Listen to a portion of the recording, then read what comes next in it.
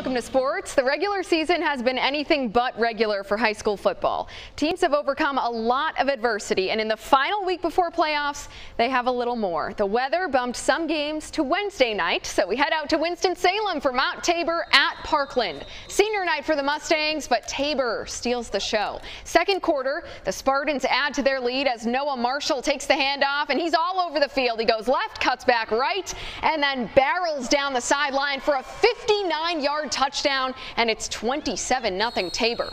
A little later, Spartans are back in the red zone. Michael Boston just glides 7 yards in for the score, and get this, Tabor's defense, they keep it up. Back-to-back pick sixes. The Spartans win big, 58-0.